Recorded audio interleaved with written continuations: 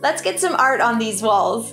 In today's video, I'll share 4 simple, easy to do art projects that are perfect for a kid's room or nursery.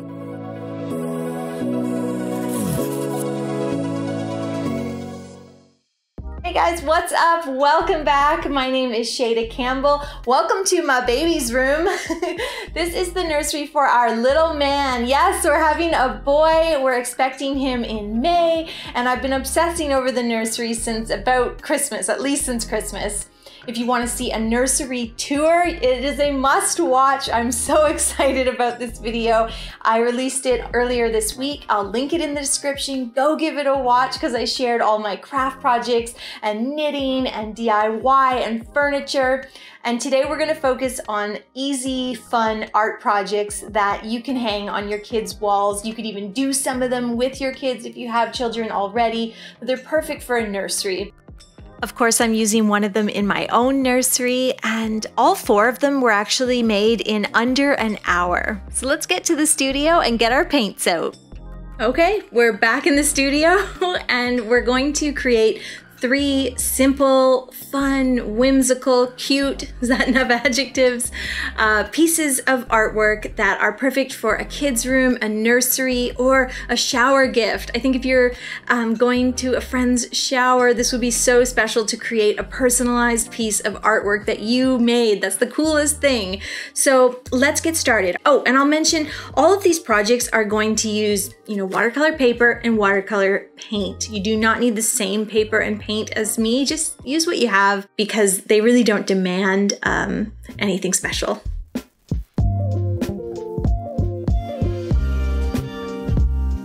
Okay, friends, let's talk supplies. Really use what you have on hand, but I'm also going to show you what I'm using. I have these beautiful art boards from Canson. They are cold pressed watercolor paper, but they're like a board, so they're really stiff. Look for those. They're an awesome product, especially for making art. And then I have a brand new set of paints from Muño, 2 glasses of clean water, paper towel for blotting my brush, and then I am working with a number 3 pointed round brush. If I wet it, you can really see the beauty of the pointed round. It has a nice large belly that holds lots of paint, and then it comes to a delicate point for detail work. First up, we're doing a simple graphic piece of art based on text. Do sweet dreams, dream big, love you to the moon and back. In pencil, at the lower half of the page, I am laying down height lines and base lines. So I want a line where each letter is going to start and stop. And I'll put down the S and the T in sweet first. That makes it really easy to kind of get everything centered, and I'm not going to run out of room. And you can also put what's called a waistline. That's a line between your height and base lines that shows, where the center of the E would be, or where the top of the W, the middle of the W should stop. Once you've done your simple print, it could be upper or lowercase or a mix of both, you're just going to go around your printed letters. So this is a really simple way to create bubble letters. And the thing is, I don't want them to look too perfect. I want them to look a little weird, a little wrong, a little wonky, as I always say. But you could transfer from a printout, right? So if you're not confident with lettering, just print it and transfer it. And then I got rid of some of my pencil lines, and then I am just using black watercolor paint. So it's just a black pan paint with a little bit of water mixed in, and we are going to use that nice delicate pointed round brush to fill in these letters. This is when the pointed round comes in really handy because you have that nice fine tip for making straight lines and getting in those little corners, but it also holds enough paint that it's not annoying to do letters and to do some of the larger areas. You can do it like really blacked out as well, or you can get a bit of a watercolor effect by starting light and adding some darker paint in as you go. So there we go, Sweet Dreams. It's on the lower third of the page. Now we need to mix up a nice yellow or beige or orange for our stars. So I'm mixing, I want a really subtle, almost grown-up color. I'm mixing a little bit of yellow ochre with brown, and then I have this really dark really reddish, brownish orange that I'm mixing in there. And it's always good to have a piece of scrap paper handy. You know, make sure you like the color before you start painting. But I'm going for a kind of browny, coppery orange. And we'll use just that delicate fine tip to paint the outline of a star. I think it could look actually quite cute if you just did like the outline, but I decided I wanted to fill mine in because I wanted that extra bit of color. But either way, you're doing something that's supposed to look whimsical, so just outlining them could look so sweet. I'm placing a few at random, and then I knew I wanted to put a crescent moon kind of above the S in sweet, so off to the left, starting with quite a light orange coppery color, and then kind of adding some darker paint into the wet area to give me that watercolor effect. Doing some tinier stars there. I don't want to add too many. I want to keep it simple and graphic. And that's it, a hand-lettered piece of whimsical art that's perfect for any gender-neutral nursery. I also created a digital art print for my nursery, and you can print it for your nursery or kids' room. I give weekly bonus content on Patreon, starts at $2 a month, so channel patrons head over to Patreon after today's video to get this art print.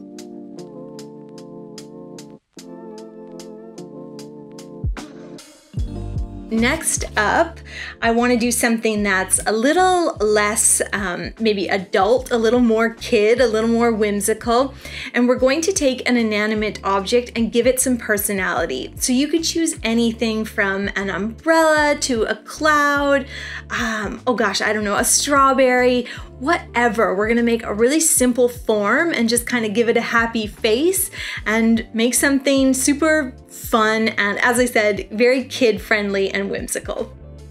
Have I said the word whimsical enough yet? No? Okay, didn't think so. So for this one, I'm doing a lemon. I'm mixing up a nice warm, rich yellow that I really like, but you could do any object. I want to stress that. You don't have to do a lemon, could be any vegetable or fruit or telephone, I don't know. I'm sketching an oval on my artboard and then kind of figuring out the lemony shape once I have the oval in place. We can add some leaves. For the face, it's just 2 curving lines for the eyes, a curving line for the mouth, and then some little cheeks and eyelashes. So super simple. Then for the painting portion, I'll wet an area of the page, and then I release some of the yellow paint into that wet area. So I'm doing a nice wet into wet. I want the yellow of the lemon to look messy, to look like that very watercolor look where some areas are darker, some are lighter, some are more transparent. So I have a few kind of shades of yellow on the palette, you'll notice, and I kind of pull from the bright yellow and then I get a little of the dark yellow, and it's giving me this really interesting texture on the lemon. Little brown for the stem. I'm doing these messy leaves. I'm actually painting quite quickly. I just want everything to look really free, the way a child would paint. And I'll put a leaf right on top of the lemon here so I get a little bit of blending and bleeding of the green and yellow.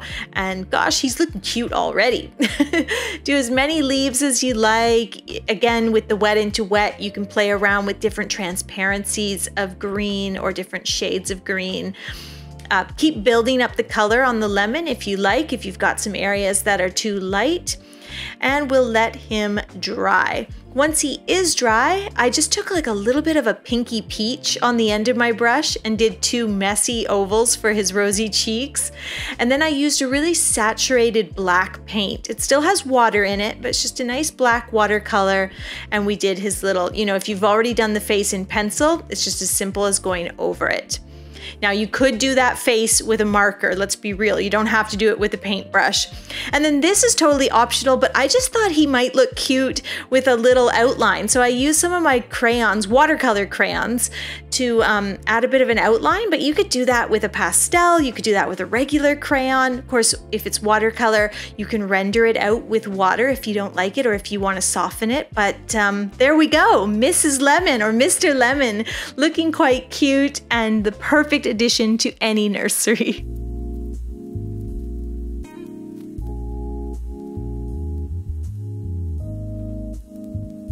Next up is some floral name art. I've marked out a square. I did measure for this one just 2 inches in on each side and did like a very rough rectangle.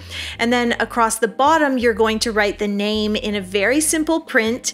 And we'll do some watercolor brush lettering. So again, with that pointed round brush, you use the tip of the brush anytime you're going up towards the top of the page, and you add pressure anytime you're pulling the brush down towards yourself, towards the bottom of the page. So in that way, you get the beautiful thick and thin lines that are so classic brush lettering. Blah, blah, brush lettering. And then here's the thing about this one. Not only is it personalized with a name, but you can personalize the color palette. So if you're making it for yourself and you know the colors you want in your nursery, you can do something that actually matches or contrasts or complements. So take some time with this to mix your paints, have some scrap paper there, and test all your colors and make sure you've got everything looking the way you like. I'm doing kind of a modified primaries, so blue with a really warm yellow, a bit of magenta instead of red, and a coppery orange, as well as beige. Who wouldn't want some beige? So I'll start with my largest flower, and that is just a really loose magenta sort of 4-petal flower, doing a bunch in different sizes all over my rectangle. Remember to stay within that rectangle that you marked out. That's kind of the only rule. Actually, all the flowers are sort of growing upwards towards the top of the page. That was another rule that I sort of followed. But you're just going to pick, for each color that you already figured out, you're going to choose. Is that going to be, yellow is for a rose, blue is for a leaf, magenta is for this other big flower. I use the beige for my largest leaves. And in that way, it comes together really simply. You can layer all the flowers and leaves, and then once the burst of florals is coming together, you can begin adding detail. Like I'm using the coppery brown on the stamens and then a really dark brown on the magenta flowers to just add that extra detail to the center. I'm building up a little bit of darker color using dark yellow and a dark pink. And then I'm finishing the whole piece with this wonderful rich copper and just adding some tiny little flowers. So a little bit more detail. And gosh, this one is just so much fun to paint. And again, it's so special because it's so personalized. With the name and a specific color palette, you can make something that is really going to make your nursery sing. If you have a child named Minnie, be sure to email me and I'll send you this print.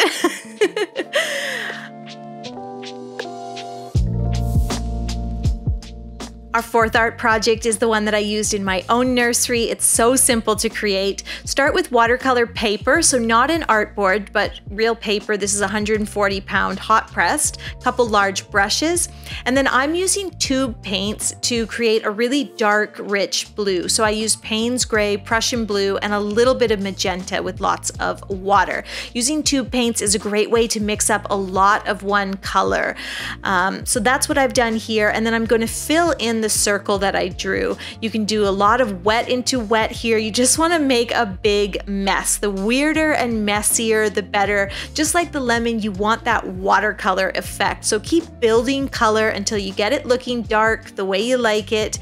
And once it is dry, totally dry, we're going to rip it out. And I just happen to have a good bowl that was about the right size, but I imagine if you look in your kitchen, you'll find a bowl about the size that you need. That'll help you rip out a circular shape, and the result is this beautiful ripped paper edge with the white showing through. Okay, next up, we're going to take a new fresh piece of paper. I bought a cream piece at an art store, but you could do any color you like, and we are going to glue that in. I'm just testing it out in the mat. It looks good. Glue it in using a glue stick or rubber cement, something that won't cause like bubbles, and then using paint pens or gel pens, or you could use a bit of gouache or acrylic paint. We're going to make a starry night sky. I didn't want to do a splatter painting. I didn't want it to look too realistic. I wanted to keep it You guessed it, whimsical.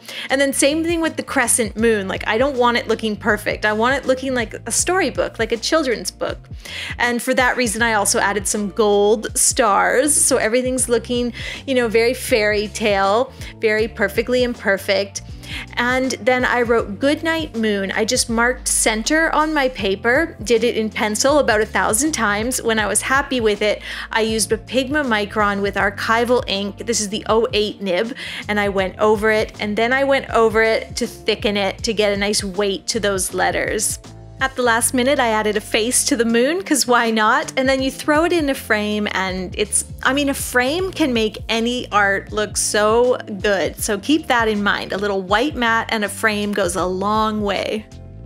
So this was sort of new for me, coming up with art for kids, art for a nursery, but I had a lot of fun with it. You know, I love a whimsical painting, and I think all of them, as I said, are fairly approachable.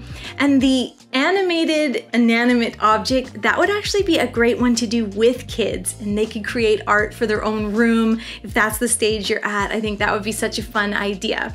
It could be nothing but scribbles. Once you mat it and put it behind glass, it's gonna look great. Oh, I hope you'll give 1 or 2 of these a try. As I say, they're good bang for your buck. They're really simple, but the effect is quite lovely and so personal as well. Make sure to watch my nursery tour. I really want you to see it. It's a lot of fun. I'm gonna link it in the description. And patrons, be sure to download your digital artwork, and you can have the same art in your nursery as I have in mine. Head over to Patreon after the video. Thanks for watching, and don't forget to subscribe.